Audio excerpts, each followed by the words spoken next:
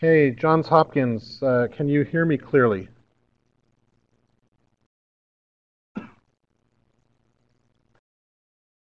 Good. Is anybody else here?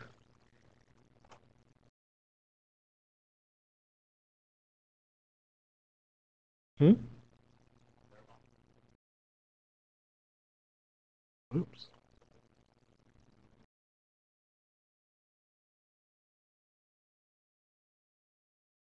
Okay. Well, I think it's 4 p.m. I guess we'll get underway. So welcome back to the second lecture on neutron instrumentation, which is actually the 10th lecture in the course.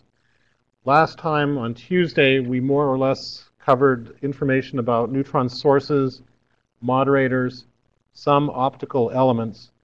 What I'm going to try to do today is to actually apply what we used last time to illustrate how some representative instruments actually operate at both continuous sources and at pulsed sources.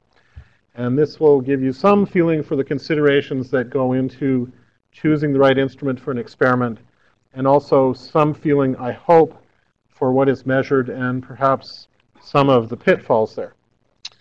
So here is the outline, slightly modified, of these lectures, which shows, first of all, what we covered last day, which I think is up here, more or less. Optical elements, I'm not going to say anything about polarized neutrons because Roger Pinn will give a couple of lectures that are more or less dedicated towards that. But I will mention some of these other issues more or less as we go along. So first of all, we're going to talk about elastic scattering, which I've put in parentheses diffraction. These are not exactly identical, but I will explain a little bit more about that momentarily. And in particular, we'll look at powder diffractometers and how a powder diffractometer might operate in a continuous neutron source versus a pulsed neutron source. And I'll talk a little bit about small angle scattering. And I think the contrast will be interesting. And following that, we'll say something about inelastic scattering with a couple of representative instruments. First of all, the triple axis spectrometer, which is the tried and true workhorse since the time of Bert Brockhaus and is used widely all over the world at reactors in various forms. And the Fermi chopper spectrometer, which is a direct geometry spectrometer in wide use at pulse neutron sources. If there is time, I'll give you a quick overview of some other instruments, probably mostly at the pulse source. Okay, so I'll remind you again of the Nobel Prize that was awarded for the development of neutron scattering. And principally, the take-home message here is that we use neutrons for two things.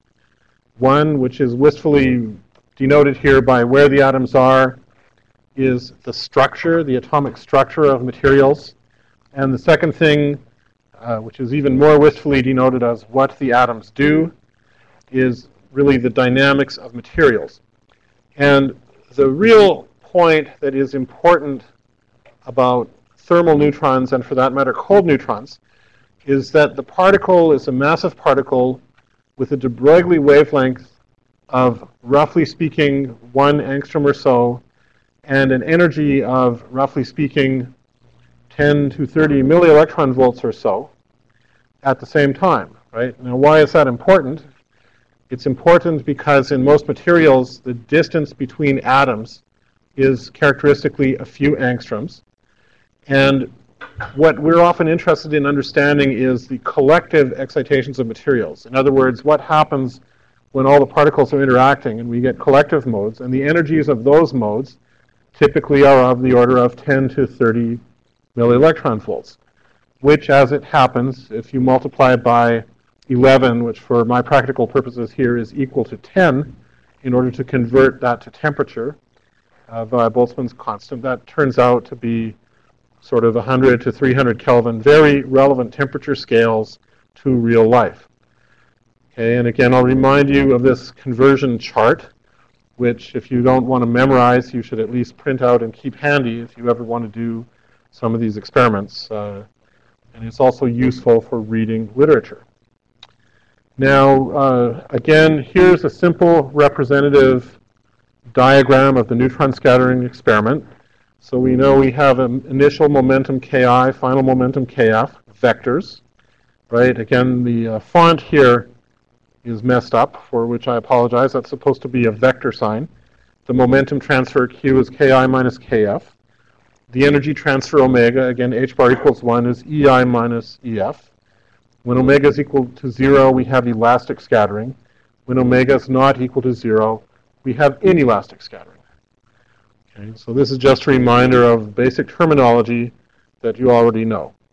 So now, in a moment, we will come back and look at powder diffraction. But first, I want to switch to the smartboard and show you a couple of notes here.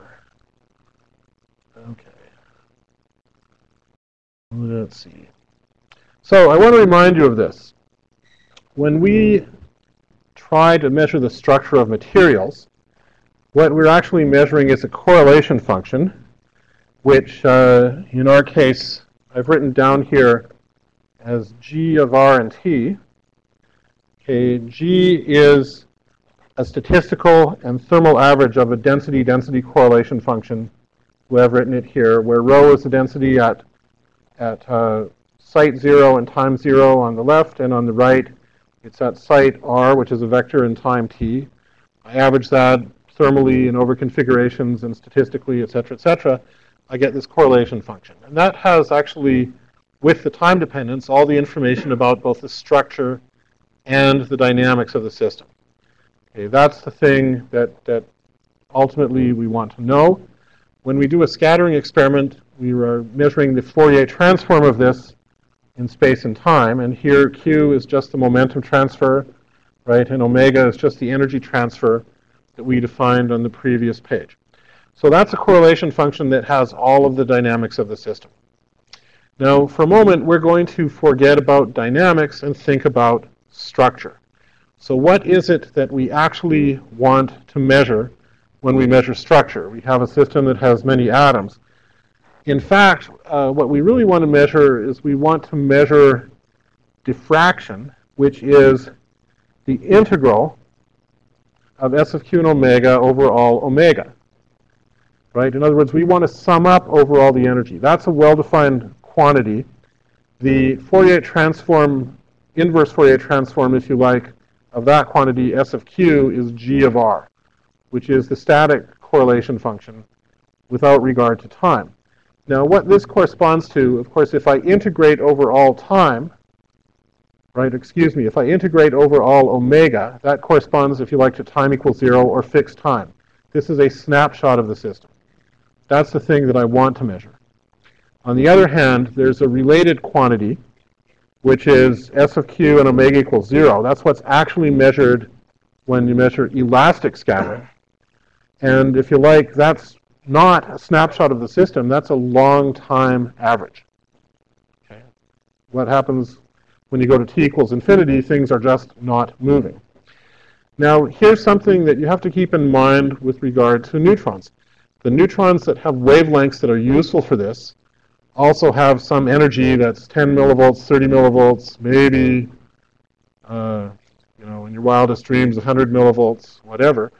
But if I measure something using neutrons of 30 millivolts, I'm not able to integrate easily over all energies. Now, you contrast this with X-rays. If I have, say, copper K alpha X-rays that have a wavelength of 1.5 angstroms, okay, which would be equivalent to a neutron of, I don't know, say 40 millivolts, very round number speaking, okay, that X-ray photon will have an energy of 10 kilovolts. Okay. So if I measure neutron scattering and I try and measure diffraction, I'm only going to integrate up to roughly more or less what the energy of the incident neutron is. Some fraction thereof if I'm trying to do elastic scattering. And if I do it with X-rays, kilovolt compared to a millivolt, that's a factor of 10 to the 9. Right? You can see I integrate over a much wider energy window. And in fact, if I do X-ray scattering or X-ray diffraction, I really am measuring diffraction in the sense that I write down here, to a very, very good approximation. But that is not necessarily true with neutrons. And that's something that one needs to keep in mind. Okay? Second point. What we are actually measuring, which here I'll call the observed intensity. Of course, we know that this is going to be a cross-section, more or less. Now, the cross-section contains the correlation function, which could be the density-density correlation function, as I've written on the previous page, albeit modified by neutron scattering strength. Right? It could be a magnetic correlation function or some term in the magnetic correlation function, which, as you know, is actually a tensor. But whatever it is, I'm going to measure something and I'm going to observe it. Now, this observed, measured set of neutron counts isn't exactly the same as the theoretical cross-section. Okay? First of all, there's a statistical uncertainty, and you probably know this. If I have n counts, counting statistics are Poisson statistics, right? So that's going to be plus or minus, if I write as one standard deviation, approximately the square root of n. And I think probably everybody's familiar with this. If you're not, you should go perhaps and read up on it. And also, maybe when you look at your next newspaper poll, 50 people were asked such and such a question. Right? You can get a quick estimate of the uncertainty. Anyway, we have statistical uncertainty. But more than that, what we measure is not the exact theoretical cross-section. What we measure is that theoretical cross-section convolved with an instrumental resolution function. If I try and measure something, just do this elastic experiment, I have a Ki, I have a Kf. Both of those are a little bit uncertain. Angles aren't perfectly defined, wavelengths aren't perfectly defined. So I have some net effect that there's an instrumental resolution function, okay, which I point to here. And what I actually measure is this convolution integral. So I measure something I of q and omega. It's this convolution integral of the resolution with the theoretical cross-section. Plus, I may have background neutrons that hit the counter that are just coming from something completely different. You know, the ball of wax sitting in the other corner of the room, or hydrogen in the ceiling, or whatever. So part of our job as experimentalists is to, first of all, make sure that the resolution is such that we can accurately get the necessary information in order to determine the structure, number one. And number two, minimize the background, or at least measure the background and model it in a way that is actually reliable, given the statistical uncertainties, so that we can get at the information that we're actually requiring to get at. Okay, so these are considerations that we ought to keep in mind. So now I'm going to go back to the PowerPoint, and you'll forgive me for a moment while I try to share the right document here. Okay, let's see. So, as long as I'm here, do we have any questions so far, or is this more or less clear? Okay, if there are questions, just type all capitals in your chat box or something. Eventually I may notice them, or somebody here may notice them and scream. Right. So let's talk about powder diffraction first of all. Okay, what is powder diffraction? Well, I'm assuming everybody here more or less is familiar with it, right? We can do diffraction off single crystals. It turns out that very often it's convenient when one can't get a single crystal to diffract off something that's polycrystalline or powder, where I have a lot of little crystals that are averaged over all orientations. And this is something that we know how to interpret, and we know how to model it very well. And I believe everybody here is, let's go to the full screen. Everybody here is familiar with Bragg's law, which we can write in various different forms. I've chosen just for now to write it in this form.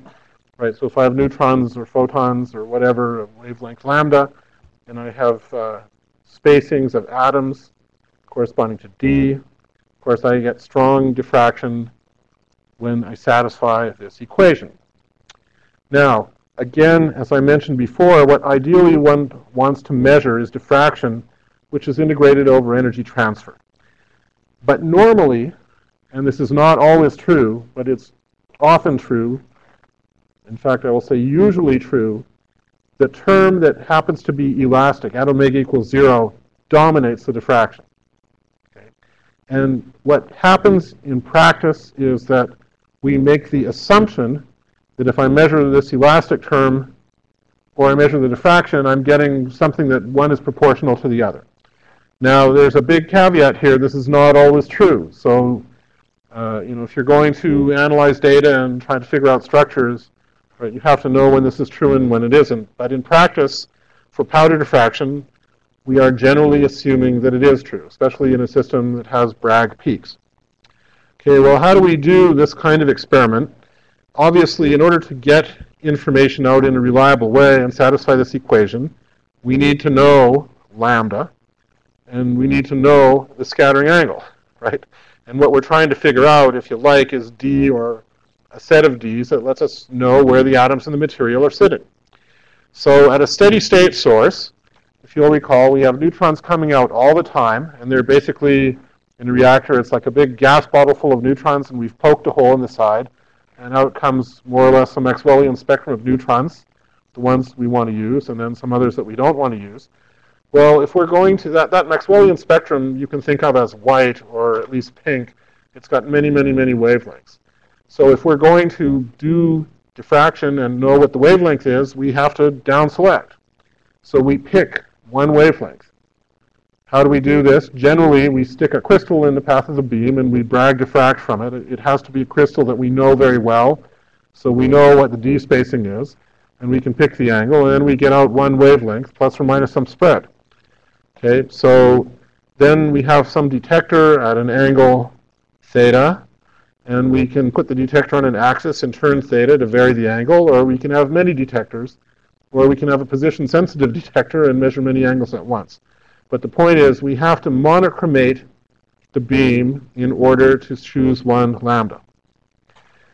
Now, pulsed sources allow one to do something a little bit different. And you'll see right away where the advantage is. If I have a pulse of neutrons, okay, that pulse is also a sort of pink beam once I shape it. It has many wavelengths. As it travels on its way to the sample, the fast neutrons, which with short wavelengths, are getting ahead of the slow neutrons with long wavelengths, and the pulse is spreading out in time. And I can use a stopwatch and time them, and thereby get the energy, the wavelength, the velocity, whatever you like, right? So if I bin the detected neutrons into different time slots, and I assume that the scattering is elastic, I know the path lengths, I know the time it should take for a neutron of a given wavelength, and I can use all of them. And I've resolved them by looking at time.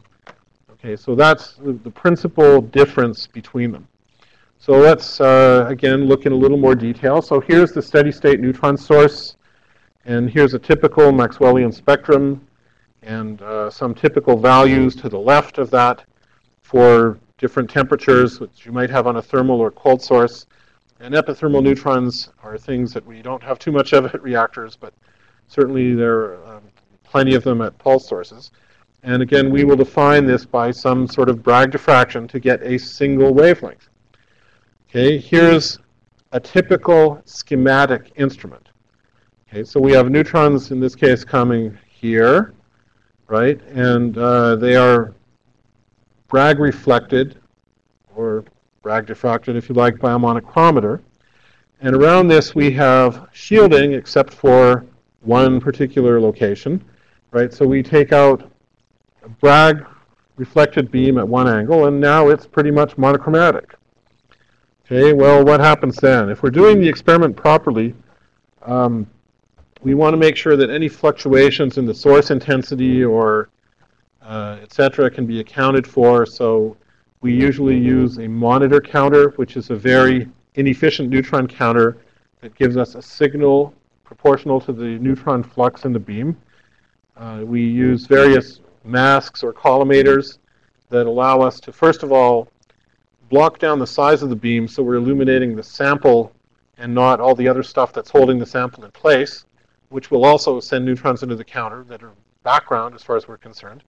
And moreover, we can use collimators to sort of tune the angular divergence in this beam so that we can tune the resolution function. Okay, we'll typically have a sample. That sample may be in some sort of sample environment, so this would be a furnace or a cryostat or whatever. We control that. And finally, I've written here, well, we have a filter. Okay, why do we have a filter? We'll get to that in a minute. By the way, the filter doesn't have to be placed here. It might be placed here. It might be placed there. This was just a schematic that I happened to find in Water-Montfrey's book. But the reason for the filter is the same in any case, and we'll get to that in a moment. And finally, we have a detector, and not shown is the enormous amount of shielding that must surround the detector, which otherwise, with the reactor turned off and everybody at home in bed between cycles, will be merely counting away from cosmic rays and every other source. Okay, so this is just a standard diffractometer. Okay, well, here's a direct diagram of the first practical neutron powder diffractometer, which was used by Ernie Wolin, who started the whole thing, and Cliff Scholl. And this is one of the very first papers where they published neutron diffraction by powders. And you can see there's a powder pattern for graphite and one for diamond. Since these are both just elemental carbon, the difference in that diffraction pattern has to be due to the location of the atoms, right? They were showing neutrons could be used for this purpose. And this was done at the old X10 graphite reactor at Oak Ridge National Laboratory. It's probably hard to read these diagrams carefully, but as a monochromator crystal, they were using sodium chloride. If you can imagine trying to use a big sodium chloride crystal in Tennessee, where of course it's never humid and nothing could happen, that's what they were using. Okay? And they had a defined beam that came out, hit a sample, and the beam bounced into a detector. The detector could pivot around an axis, and they could vary it, and this allowed them to sit at different angles and count neutrons. Okay. Now, I'm not going to go into the details of all the correction factors that one has to apply to these peaks to use this information, but that's something that you can go and read for yourselves if it's not covered elsewhere in the course. You might want to read about Rietveld refinement and various programs that exist like GSAS or FullProf and try and understand something about the resolutions and so forth. That's a little bit beyond the scope of just this lecture. But here, just for some grins, this is a picture of sort of the first diffractometer that was installed by Ernie Wolin back in 1946. And this is the detector sitting in here. So this is it's a proportional counter. They were actually using BF3 gas then, which we don't like to use anymore because it's, let's just say, one whiff of it is a lot worse for you than a whiff of helium-3. But you can see the large volume here, so they had a good chance of detecting the neutrons. And this is a fairly early apparatus. Actually, Wolin had been a student of Arthur Compton's, learned all about X-rays, and brought some previously used X-ray apparatus from University of Chicago down to Oak Ridge and adopted it for neutrons. And subsequently, he worked with Cliff Scholl starting after World War II. And now you can see they've got something that's a lot fancier. Okay, and this is where a lot of the published data was produced. This was still at the graphite reactor. So here's the location of the monochromator, and you can see it's now pretty well shielded to knock down the background. They thought a lot about that. They also have some pieces here which are acting as masks and collimators and shaping the beam. So they well defined the beam volume area and the volume of the sample that was illuminated, and the detector shielded better, and they have a nice cantilever here. And this worked very well. And by the way, there are pictures that show Ernie Wolin smoking a pipe, but that's not actually a cigar in Cliff's mouth. It's actually, I think, something sitting on the piece of apparatus behind him.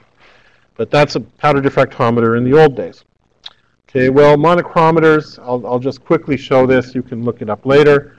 One chooses a monochromator according to what is needed, and that depends on what range of wavelengths you want,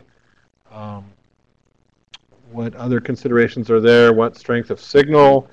And you'll notice here this absence of second order for silicon. Those of you who remember solid-state physics from Cattell probably know that silicon 111 actually strongly scatters, and silicon 222 in principle does not, right? So one thing that is true of any crystal is that if I have a an HKL Bragg peak that reflects neutrons or X-rays. In general, any integer multiple also might reflect neutrons or X-rays, unless it happens to have a vanishing structure factor by symmetry. So what that means is when I set up a crystal monochromator and I'm trying to get out a certain wavelength lambda, if you like, I get not just lambda, but I get lambda by 2, lambda by 3, lambda by 4, or if you think in K space, I get Ki, 2 Ki, 3 Ki, or for neutrons, if I think in energy space, I get E naught, 4 E naught, 9 E naught, etc. Right. So what I get is basically the diffracted beam plus its harmonics, and usually I don't want the harmonics. That's why we have filters. Okay. Here's a picture of a typical monochromator. Now these monochromators can be flat-faced crystals. They can be curved.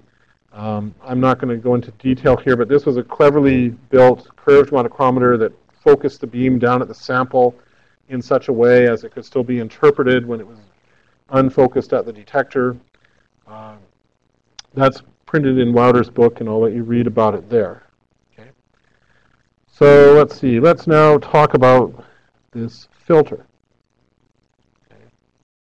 So we have various ways to get rid of the unwanted harmonics. One way is to pick a crystal like silicon in the 111 reflection that gets rid of the second order. That does, however, leave the third order behind. Another way is to filter the beam in some way. So I'll talk about two kinds of filters. The most common one that's used is graphite. Okay. Now it turns out if I take pyrolytic graphite, highly oriented pyrolytic graphite, this is something that's basically crystalline in one direction. Graphite has a hexagonal structure, and the C direction or L axis in pyrolytic graphite is very well defined with even spacings, and the AB plane or the hexagonal planes are more or less powder. So I have something that's a good crystal in one direction. It turns out it's a great neutron monochromator. It can also be used if you stack it up as a filter. Well, why is that? Well, the true answer is it's complicated, but the simplest sort of basic principle is if I have some beam shining straight on this graphite, okay, everywhere I would happen to have a 180-degree Bragg scattering angle that corresponds to one of these spacings, the beam gets reflected right back. Therefore, it doesn't get transmitted very easily, right? So the transmission of those special locations is very, very low. So what I can do if I want to get rid of harmonics is I can pick an incident wavelength where the transmission of its higher order multiples or fractionals, whatever you want to call it, is very low. So here's measured transmission through a certain length of graphite. So if lambda is the wavelength that I wish to use, the red line here, okay, this shows the transmission of neutrons of wavelength lambda. Now it's actually plotted as a function of energy, so you have to do the conversion. But you can see for 15 millivolt neutrons or 14 millivolt neutrons, the lambda gets transmitted very well. Okay, the black curve here is lambda by 2, and the green curve is the transmission for lambda by 3. And you can see that if I happen to pick 14 or 15 millivolt neutrons, the transmission of lambda by 2 or lambda by 3 is very low. So if that's a convenient wavelength for me to use in a diffraction experiment, I can use any monochromator I want, produce neutrons of those wavelengths, run them through a graphite filter, basically for this kind of experiment at any point, and lo and behold, I'll get a much cleaner beam. And I can trade off, basically, intensity for cleanliness of the beam by making the filter thicker or whatever. Now, you'll notice the way I describe this, it does depend on the orientation of the filter, and that is true. These filters have to be tuned a little bit. Okay, that may not be anything you would ever have to do as a user, but if you really get into this, you know, in shirt sleeves and shorts and mucking around, it's something you might have to do. Now, here's another kind of filter, which operates on a different principle. This is called a cutoff filter, and I illustrate now the transmission of neutrons of a certain energy through some thickness of, in one case, beryllium, and in another case, just a powder of diamond. And what you can see is that for long wavelengths, which is low energies, actually this transmission is pretty good. and then in both cases suddenly you hit a sharp drop. Okay? Now these filters are not using something that's highly oriented. They're just polycrystalline material or powders. How are they working? Well, if you think about it, if I have neutrons that have a wavelength longer than the largest d spacing, give or take a factor of 2 or whatever, than the largest d spacing in the material, those neutrons don't Bragg reflect. So if I shine them on the material, they'll go through except for some absorption or small angle scattering or whatever. On the other hand, if I have a thick enough powder, if there's any reflection that they can be Bragg reflected out, they'll get Bragg reflected out on the way in, and so that's what you see. Here's diamond, which turns out is particularly clean, okay, and the neutrons get transmitted until they hit the d spacing corresponding to the lowest index diamond peak, which, by the way, you may all know what that is from reading Baby Cattell, but you can work out whether it corresponds to this energy in your mind or not. That would be a good little exercise. And then you can see, boom, the transmission drops. So when is this useful? Well, if I want to use relatively long wavelength neutrons, okay, like in a cold source or something, I can get rid of all the short wavelength neutrons using this method. Now, beryllium is actually the most commonly used filter, and in practice, you have to make it in a special way that avoids problems with multiple scattering and also cool it down in order to avoid losing the neutrons because they make phonons and scatter out or whatever. But these are effectively ways of getting rid of the higher order harmonics, and they're used. So here's a more modern cartoon of a powder diffractometer. This one happens to be at the Institut Laue-Langevin. So now you can see, we have constructed this so we share neutron beams with more than one instrument. There's a selection of monochromators on a little wheel here, well-defined collimations, various apertures to shape the beam. Everything's all built nicely together. And the detector is a position-sensitive detector, which we talked a little bit about last time. So we can collect many angles at once, but we still have to use a monochromatic beam. Okay. Here's just some pictures of some typical, say, collimators. And actually over here, this is a radial collimator.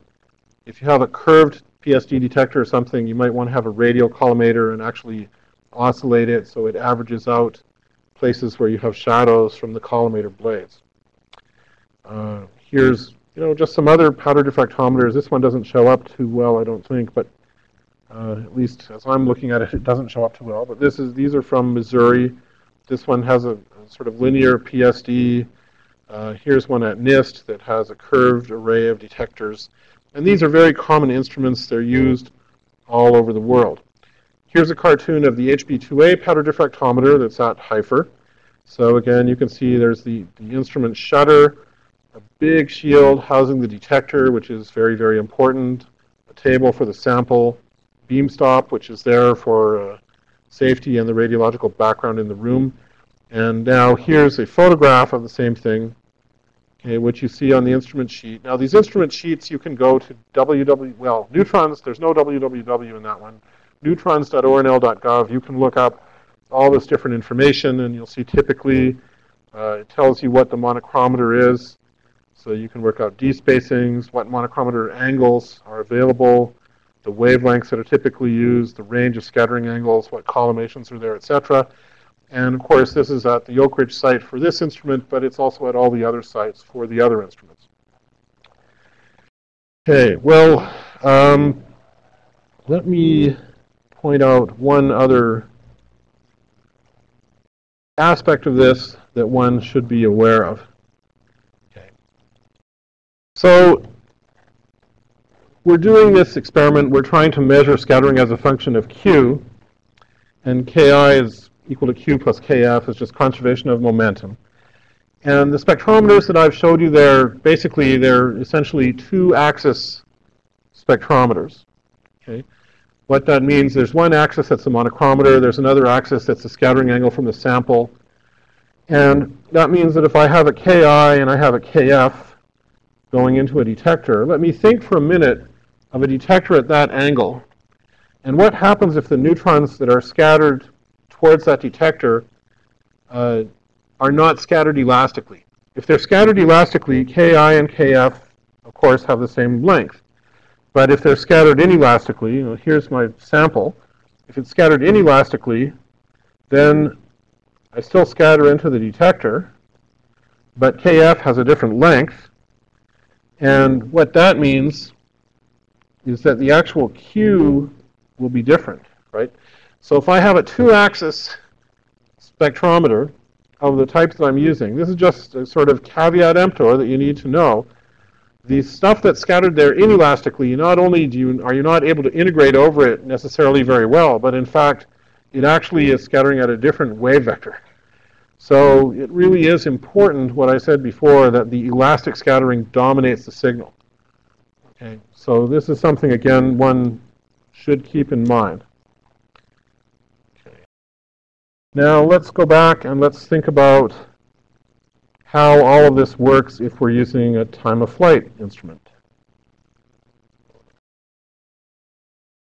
Okay, in the meantime, let me just check, are there any questions? Okay, seeing none, no questions in the local audience? At least I see a few people in the local audience who are awake. That's a good sign. I hope somebody out there is still awake too. Okay, so let me remind you of something very simple, right? Neutrons are particles and they're waves. And if I have long wavelength neutrons, right, they're slow. And if I have short wavelength neutrons, they're fast, right? So what I mentioned before about using the time of flight allows us to separate wavelengths. So again, we remember that in a pulsed neutron source, okay, sorry, I should have made that full screen before, but in a pulsed neutron source, okay, first of all, the pulse shape is determined largely by the moderator. And second of all, when the pulse travels down, it spreads out in time, and that's also the same as spreading out in wavelength. And basically, if I have a pulse source diffraction instrument, I have a beam that starts out, which, let's see, here's the beam, and that's actually a little rainbow to show that it's got many different wavelengths. And now as it moves along, you can see the rainbow is spreading out, and now it's spreading out some more, and it's spreading out some more, and it's spreading out some more, and it's spreading out some more, and some more, and eventually, when it gets to the sample, if it's traveled a large enough distance, right, I can use a stopwatch and I can get very good resolution. And in one detector, I can measure all of these different wavelengths just by using a stopwatch. Okay, well, how true is that? It's pretty true, subject to a couple of caveats. Okay, what are those? Well, here's a more complete cartoon of a powder diffractometer. This actually even corresponds to PowGen. I realize I probably have to put these on to look at this, but so you can see we start out with a source, which we just label as the moderator here. That's the effective source.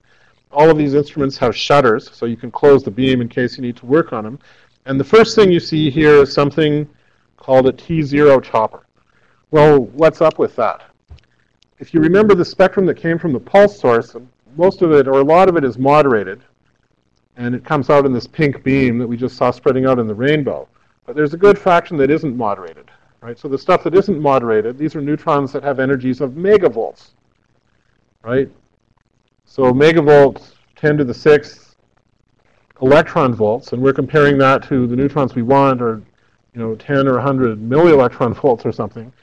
And okay, the velocity goes like the square root of that, but that's still a lot of zeros. And when we take the square root of that, we realize that these neutrons are just flying down enormously quickly when the neutron pulse is created. Okay. And given what is normally the time resolution, these things all would arrive at the sample at time t equals 0. So what we do is we take some kind of interference that blocks the beam right at the point where the protons are hitting the target, and we eliminate this huge zero pulse of unmoderated fast neutrons. So that's what this T0 chopper is for. It gets the background down. So then the next thing is we have some things here called bandwidth choppers. Well, what are bandwidth choppers? Well, what they are is they're sort of a fairly open disk that's made of neutron-absorbing material. And there's at least two of them here, and they can rotate or counter-rotate in such a way as the two openings are congruent for some length of time, and that lets some fixed fraction of the rainbow go through, where we know the beginning and we know the end. Okay, why is that important? Well, if we let the whole rainbow go through, the really, really slow neutrons from the first pulse are going to be lapped and passed by the fast neutrons or faster ones from the second pulse. We know this in Tennessee because everybody watches NASCAR, right? I have a room full of NASCAR fans here. I can just see it, right? So there, people are getting lapped. So we don't want that. That's not allowed in neutron diffraction. So we have bandwidth choppers. Okay, so we have to define that. And now I also have a guide. We talked about guides last time. The real reason for the guide here is we want the angular divergence of the incident neutron beam to be as large as is reasonably possible without messing up the resolution in order to get the maximum number of neutrons on the sample. And then at the end we have a sample position and we have a great big whopping detector. Okay, here's some pictures just to put it in perspective. This thing here is an example of a T0 chopper. So you can see it's just a big block of absorbing stuff that's got to be thick and heavy and blocks the fast neutrons. And here's what a set of disk choppers might look like. Okay, so those would be typically used for frame overlap. Here's a picture of a detector array. Now the detector array is another thing that's kind of interesting. The way it's laid out geometrically can really affect the ultimate resolution of these instruments. Typically, for a spallation source powder diffractometer, we want delta D over D to be constant for all the different Ds, and so that requires some thought about the geometry. This is the GEM instrument, which is used at ISIS, and it's one of the outstanding powder diffractometers in the world. There's a schematic, that's the sort of sample area there, and here's actually a photograph of it. And our local champion for powder diffraction at the spallation neutron source is called PowGen.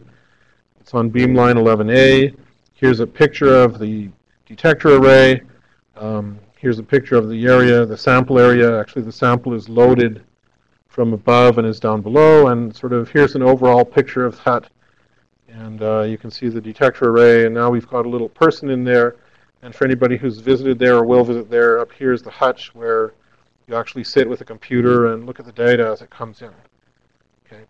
So the take-home message from this is actually under normal circumstances, because the pulse source can use more or less the entire spectrum, right, and the reactor source has to throw away most of it, pulse sources are just fabulous for powder diffraction under normal circumstances. And it's very hard to beat one if a powder diffractometer is well constructed. Okay, are there any questions about this before I move on? Yes? Somebody has asked me, what does PowGen actually stand for? Well, Pow is for powder, and I think the original name was PowGen 3, and it stood for Generation 3. But I think between the time that was proposed and now, we've had Generation X and Generation this and that, and somehow the 3 just got dropped, and you can fill it in with whatever you want. At least that's what I believe it stood for. There will probably be somebody who will correct me on that. Okay, but a good question. Other questions? Okay, well, 3 is only a number, but sometimes numbers can mean different things to different people. Okay, let's move on to a slightly different kind of instrument. In this case, we'll talk about small angle scattering. It turns out that there's a nice resource at NIST that was created by Hamuda. He's got an online SANS toolbox and also some lectures. So if you're interested in small angle scattering, that's definitely worth checking out. Okay, so what is small angle scattering? Well, it is simply diffraction, or if you like, elastic scattering at very, very small angles. Here's another way of writing Bragg's law, right? And if I have very small angles, that means that k here is 2 pi over lambda, right? I'm going to be measuring small q, that means large distances. So in a typical crystal, atoms are a few angstroms apart, But if I have something like a protein, right, or a polymer, I have sort of structures on length scales that are hundreds or thousands of angstroms. Those are macromolecules, say, but I also have things that happen in condensed matter physics that have similar kinds of scales. So for example, if I have maybe a binary alloy or something that phase separates, right, the regions of one phase and the other, they may have sizes of hundreds or thousands of angstroms. They will have different neutron scattering length densities, and if I do a diffraction experiment, that will show up. If I have, let's see, here we have a font conversion problem. That's not a lie. It actually said IE with something with a little symbol there, but okay, well, the presidential debate was last night, so draw whatever conclusions you want.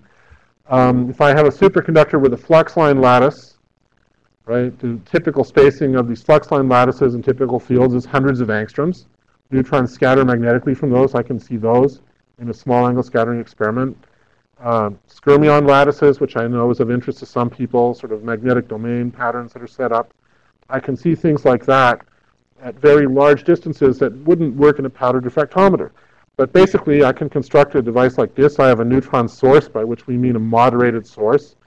I have some kind of collimation system, which is typically a set of pinholes. I have a sample, and then I typically have an area detector. Okay. So let's think about some consideration there. And now I'm going to switch to the whiteboard for a moment. Okay. Well, here's again, Bragg's law written out in some fashion. And let's see. Again, I'll make this full screen so it's a little bigger. So here's Bragg's law. I haven't bothered to write Q as a vector now. I've just written Q as a scalar. Okay, so I'm assuming this is powder-like or whatever. So Q equals 2k sine theta, or this is often written sine phi by 2, or 4 pi over lambda sine theta. Let's think about the resolution for a second in the sense that we think about the uncertainties in these quantities. Okay, basically there are two terms in the uncertainty for Q, if I just think about its magnitude. Okay, the first term is coming from the wavelength spread. Okay, so delta Q over Q squared, these two different sources of uncertainty add in quadrature. Okay, so these two things are here. And the second term comes from the fact that the scattering angle isn't well defined necessarily, right? There's a certain size of the beam and a certain uncertainty in that. So there's a term here, the first one is coming from the wavelength spread, and the second one is coming from the angular collimation. Now let's stare at these for a second. What happens if I am trying to go to very small angles, right? Which of these terms is going to dominate? I don't know if anybody out in internet land wants to say, just enter term 1 or term 2 if you want to answer that online. Or if you're in here, you can hold up 2 fingers. At small angles, which term will dominate, number 1 or number 2? So number 1 is wavelength spread. So you're going for wavelength spread. Okay, well, take a look at term 2. I don't see anybody on the internet actually responding, so take your time. What happens to sine theta as theta goes to 0? So what happens to term 2? It blows up, right? So actually, it's term 2 that is going to dominate. So if I want to measure something at very small angles, I can afford to have a rather large delta lambda or a rather large delta k, right? Because basically the resolution, or the sloppiness in the resolution, is going to be more or less dominated by the uncertainty in the measured angle, right?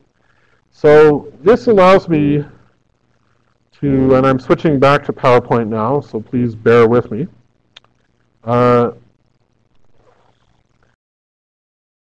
Okay, there we go. So this allows me to make use of that fact, right, by taking a very large wavelength band. Now, that's one point. The other point is, I want to measure large distances. Okay. I do that best if I use large wavelengths, right? That means I want slow neutrons, which means cold neutrons.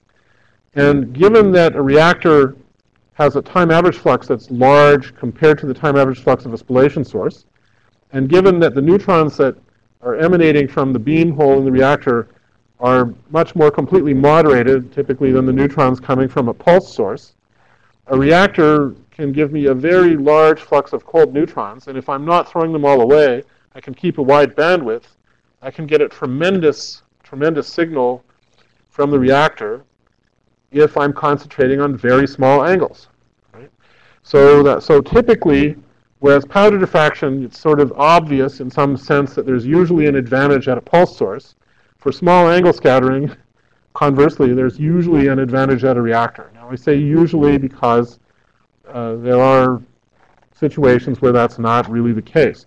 So here you see a slightly more detailed, if you like, picture of one of these small angle scattering instruments.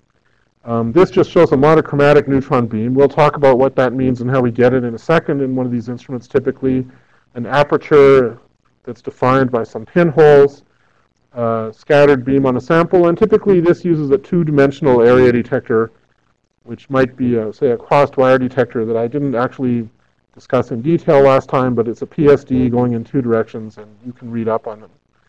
Okay. Here's a cartoon. Now, the monochromatic or monochromating device here is not a crystal. It is something called a velocity selector, which is working on a principle that's closer to the disk choppers that you just saw, but a little different. And it's very sloppy. Question here, yes?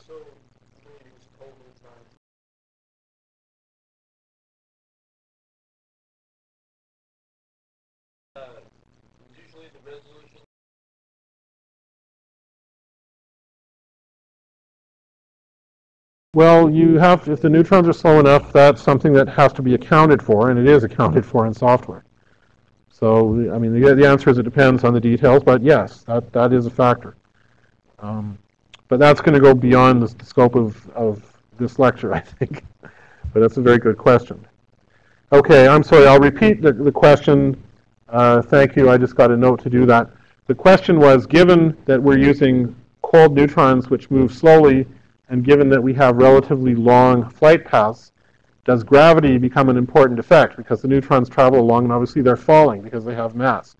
And the answer is yes. Under some circumstances, it's important and it needs to be corrected for. Okay, here you see from above, that's a picture, I think, of one of the small angle scattering machines at NIST as it was under construction. And basically, here in the foreground, you sort of see a long flight path. Typically, these will have guides, they will be evacuated, they'll have apertures, and then back here there's a big tank with a detector in it. Okay. Now, the velocity selector essentially is something that kind of looks like this. Neutrons are coming kind of in this direction, and we have a bunch of neutron-absorbing blades of some length, and this thing rotates around, and it rotates around this axis. And if you think about it for a second, if that thing is rotating, only neutrons of a certain velocity spread will be able to get through that hole without hitting one of the blades, depending how fast it rotates. Right? And you can also tilt it to change the way the neutrons see it. And using one of these, you can define to within some fairly generous wavelength spread the velocity of the neutrons. So here's a picture of one of these guys. This happens to be one that's used in Australia at ANSTO. They had a nice picture out there. Here's a cartoon that again shows a little more detail. You would have a guide, one of these velocity selectors, some irises, holes of a certain size to collimate the beam, and typically you would use this sort of two-dimensional position-sensitive detector. Okay. Here's a picture of, actually there are two small angle scattering instruments at HIFER, and these are so-called, this one is has got a 30-meter, if you like, flight path. And basically, it looks the same as that thing you saw at NIST. There's some guides and apertures and a position for the sample, and then there's a long tank here. And you can see another nearly identical instrument beside it. That happens to be CG3. And if I take a look over here, you can see that the here's the beam spectrum. Okay, lambda can go from 4 to 25 angstroms, and delta lambda over lambda can be tuned anywhere from 9 to 45%. Right, so that's a huge spread. So you're getting tons and tons of neutrons, all right? And the maximum flux on sample happens to be for delta lambda over lambda equals 14%. And you can see here's the range of momentum transfer, which unfortunately was cut off there, but there's sort of, well, you can see 7 times 10 to the minus 4 up to 1 inverse angstrom. Now, how you actually achieve that, in fact, is the detector. Here's the detector containers, which you see here, actually one opened up and somebody's standing there beside the detector. The detector is mounted on a track in vacuum, and it can slide forward and back. Right? So if it's all the way forward, the detector has a certain pixel size. You'll cover a larger angular range, but with a worse resolution because the pixel size corresponds to a bigger solid angle. If the detector is all the way at the back, you'll cover a smaller total angle range, but you'll go to you'll have a better angular resolution, and you can get to smaller angles. Okay, so again, very well suited to a reactor. And conversely, here's a picture of the instrument page for EQ-SANS, which is beamline 6 at SNS. And this is now operating again basically the same way as the powder diffractometer that I mentioned before, right? You have to define some wavelength by using a stopwatch. And this kind of limits somewhat the flexibility of the instrument. And because the neutrons are not completely moderated, right, here you're using a supercritical hydrogen moderator as the source, which means they are cold neutrons, but a lot of the neutrons actually don't get moderated, and we're using a little less of the spectrum than we would be able to at a reactor. Okay, now the thing about EQ-SANS, EQ stands for extended Q. Obviously, this allows you to go in the same instrument rather easily to cover a larger Q range. So if you want to do something where you want to get small distances as well as large distances at the same time, there might be real advantage to using this instrument EQ-SANS. Okay, so again, it depends on the experiment you want to do where there's advantages, and these both work really well. But if you want to do really small angle scattering, it's hard to beat a cold source instrument at a reactor. All right, I'm going to move on now to triple axis spectrometers, but I'll stop here in case there are any questions about diffraction or small angle scattering. Okay. Any questions from the internet? I feel like I'm running a live auction here or something with internet bidders, but nobody's bidding, so I'm losing money. Okay. All right. Well, let's now start talking about what the atoms do. Okay, here's the prototypical instrument for measuring excitations in a material with neutron scattering, and that is the triple axis spectrometer. And the triple axis spectrometer, as you're all aware, was invented by this guy, Bert Brockhaus, who built the first one at Chalk River back in the late 1950s and early 1960s. He made a lot of measurements at the NRU reactor. Brockhaus had been in the Canadian Navy during World War II, so he actually had a very good source of sort of round things that could define angles with high precision. It turned out to be the gun turrets from the Canadian Navy, which were being surplused at that time. And if you go and see his original spectrometer, it's kind of interesting. But basically the way this instrument works is similar on the front end to a reactor-based diffractometer. Okay, we have a beam that's defined and it's monochromated. There's a monitor. There are masks. There's a sample sitting in some sample environment, a filter, which again, depending how one is using the instrument, could be on the front end or the back end. But now the scattered neutron beam, in addition to being monochromated on the front end, the scattered end is now analyzed for energy. Okay? So there's 3 axes. There's a monochromator axis, a sample axis, and an analyzer axis. That's the triple axis spectrometer. And finally, it has a detector. And up here, you see a more modern example of a triple axis. This is the HB1 triple axis spectrometer at Oak Ridge. So there's the monochromator drum, which is the big shielding around it. This opening here is where the neutrons are coming out. And as this is set up, I can see that there's a collimator there and a monitor. And actually, that's a pyrolytic graphite filter. And sort of almost invisible in this picture, there is a sample sitting there, And over here is where the analyzer crystal is, and the detector would be housed here. Okay, so this is a fairly simple instrument in principle. Here's a cartoon of another such instrument that illustrates, okay, neutrons coming in, perhaps through a guide, diffracting off a monochromating crystal, being collimated.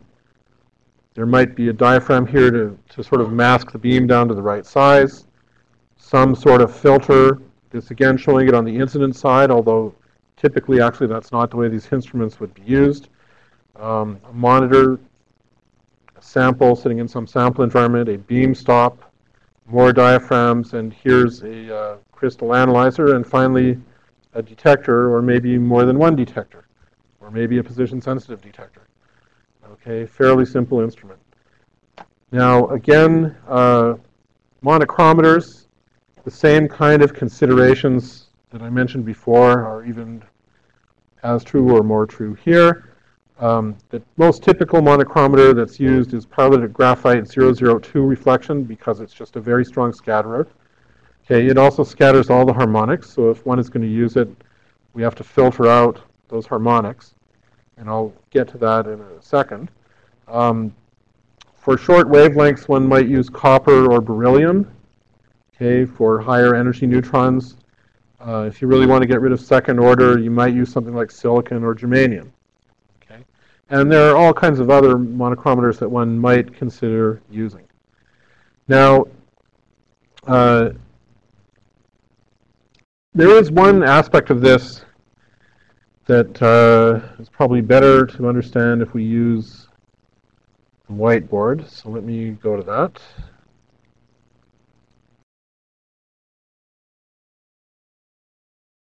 All right.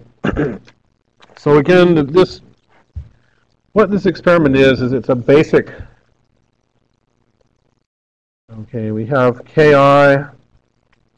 we have a sample, we have Kf, we have Ei, we have Ef, right? And then we have Q, and we have E, which is equal to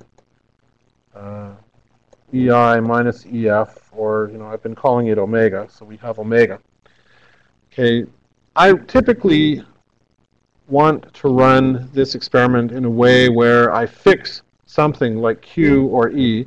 The most common thing is fixing Q, which Brockhaus did, and I make a measurement where Q is, where I fix, say, Q, I fix E, I'm fixed in a pickle. Let's erase that. I fix Q.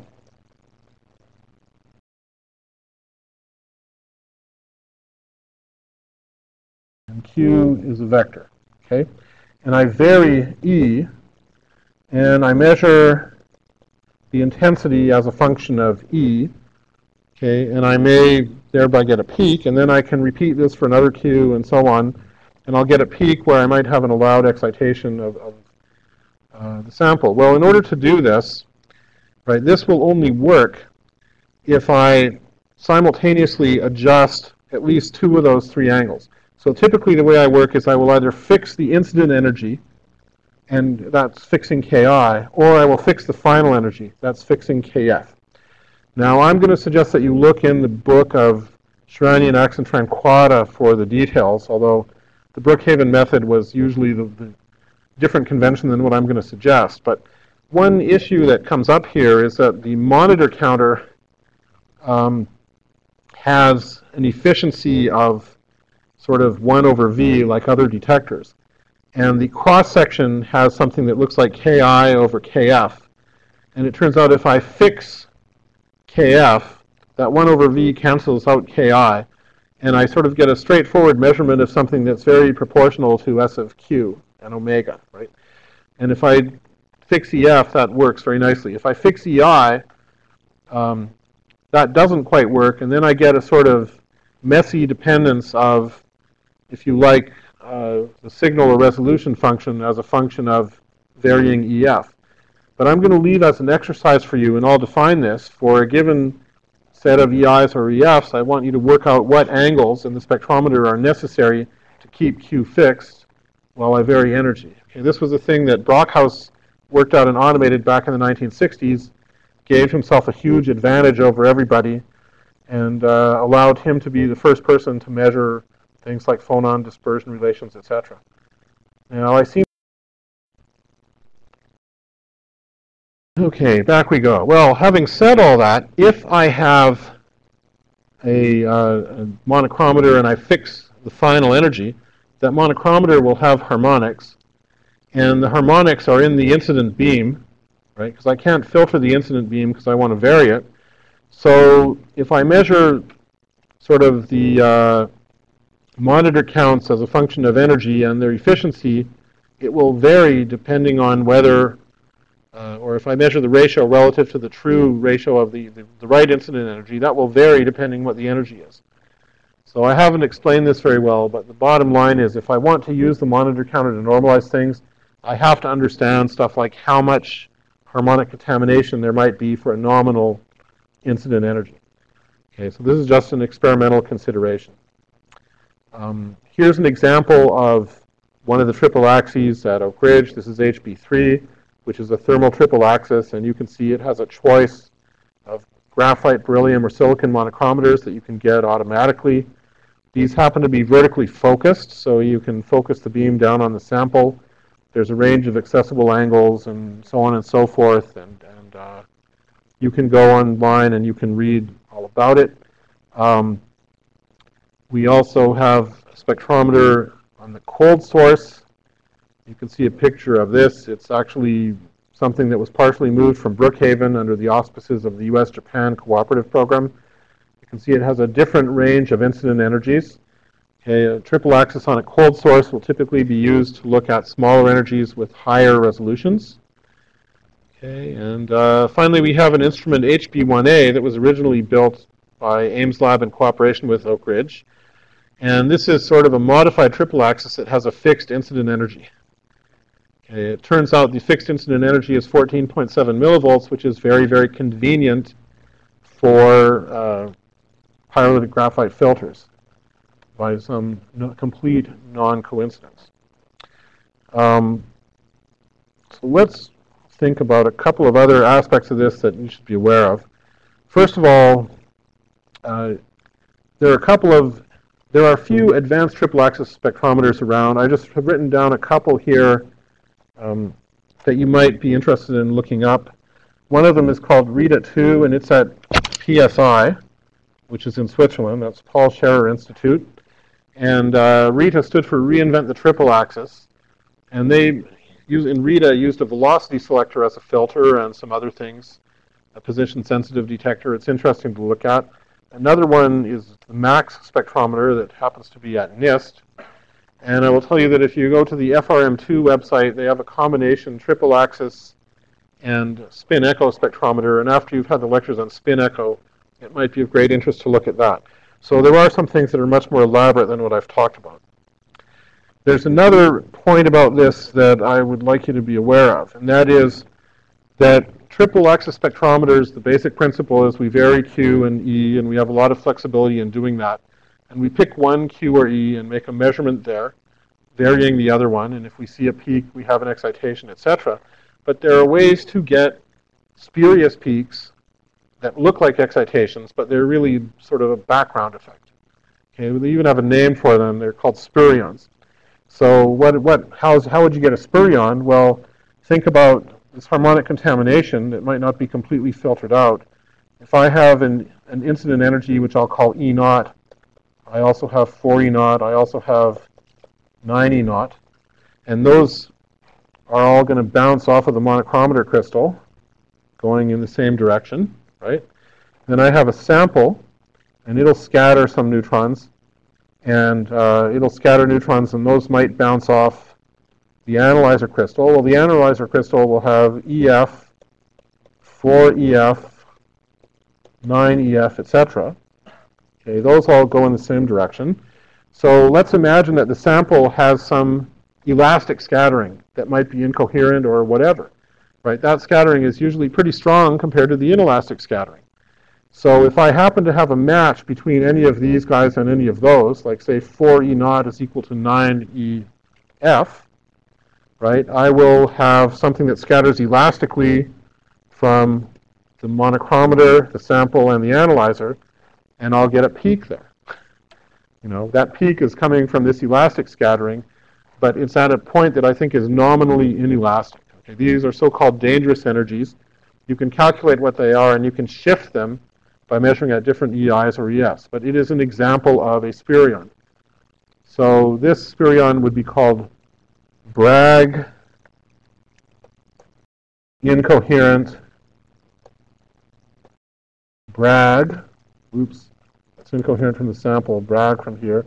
You can also have Bragg incoherent or incoherent Bragg. You can get spurious scattering. Okay, so that's something to keep in mind. So, okay, well, the pulse source, I'm going to, if I want to do inelastic scattering, I will have to define an incident energy, all right? So here's a typical pulse source inelastic machine. This is called a Fermi chopper spectrometer. It's an example of what we call a direct geometry spectrometer, which means in this case a monochromatic beam is hitting the sample. So we produce a spectrum from a moderator. We get rid of the prompt pulse with a T0 chopper. And now instead of using, we could use disk choppers, but I'm showing here something different called a Fermi chopper. This is like a rotating curved collimator, rotating about a vertical axis. And if you think about it for a second, only neutrons of precisely the right velocity and phase relative to this will get through such a rotating chopper. And it's called a Fermi chopper because it was invented by guess who. And this monochromates the beam, so it's monochromatic on one side. And once you have a little monochromatic beam, once it strikes the sample, right, you know the distance it takes to get there or the time it takes to get there. And then depending on the sample to detector distance, at any given detector, you will know what the resulting energy of the scattered neutron that arrives from that detector is. Okay, so this is a very simple device, and it allows one to measure. Here's an example of what one of these things looks like in practice. This is the Sequoia chopper spectrometer at SNS. Neutrons are coming from here. You can see there's a guide. Deep in here, T0 chopper, deep in the shielding. You know, down here there's a Fermi chopper. It turns out this has a very impressive detector tank that when it's all filled out will have 40 square meters of detectors. 40 square meters, and it's about 250 cubic meters of a vacuum system. That's a lot of pumping, right? And basically you have a sample and a very large array of linear position sensitive detectors. Now a reactor triple axis, typically you're measuring at 1Q and omega. With one of these instruments, at any given point in detector space, okay, if you think about a monochromatic beam coming in, striking the sample, going in some fixed direction, hitting a detector, I will measure all the different lengths of KF, or all the different scattered energies that go there. Okay, these occur at different values of Q for the same reason as the diagram I showed you earlier, and they kind of follow a parabolic trajectory through Q and omega space. But if I add all these detectors up together, I get a large volume in Q and omega space, and I can in fact get a great deal of information at one time. Okay, so here's Sequoia. Sequoia actually is a Fermi chopper that has a very high resolution, and a relatively long flight path from the sample to the detector allows that. It has a companion ARCS that, here you see the ARCS detector array, and here's a cartoon of ARCS. ARCS has a shorter flight path, so it has a smaller resolution, but it covers a much wider range of angles. And in practice, you can also tune the resolutions of these instruments by spinning the Fermi chopper at different speeds and at a different phase relative to the incoming neutron pulse. Right? So there's quite a bit of flexibility in these instruments as well. Now, we're at 5:15, so let me just say a couple of words about spurious scattering from chopper spectrometers. If I go back, here I don't have any harmonics in the incident beam. Because I'm monochromating using this Fermi chopper, it gets rid of them. I don't have Bragg reflection. But what I can have is if I have neutrons that follow a slightly different path than the neutrons I think I'm counting, I can have elastic scattering, say, from the sample. It goes up and hits some container that the sample's held in.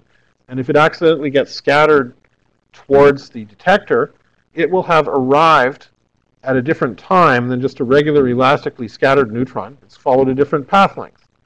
Okay, since it's arrived at a different time, the computer says, aha, you've got an energy transfer, so you're a non-zero energy transfer, you're some sort of excitation, and you can also see a peak in the spectrum, but in fact it's coming from elastic scattering from some other junk. So part of the trick here is you want to cover up anything that might scatter neutrons with some shielding to eliminate that and get the background down.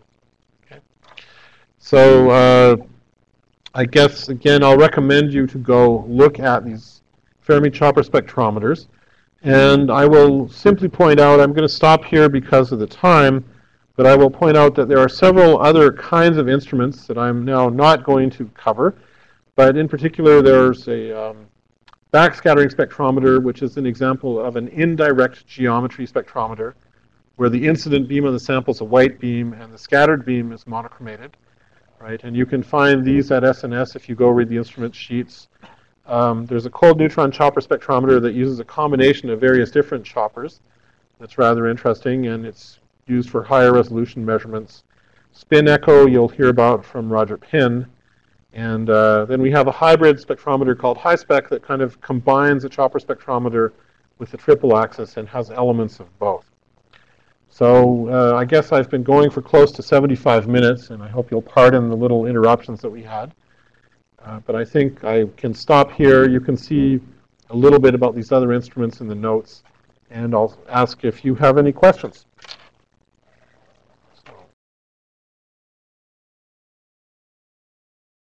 Okay, are there any questions from any of the remote sites? You can type them in quickly, and I'll do my best to answer them. Okay, well, seeing none, yes? Okay, so the question is, are ARCS and Sequoia pretty much the same?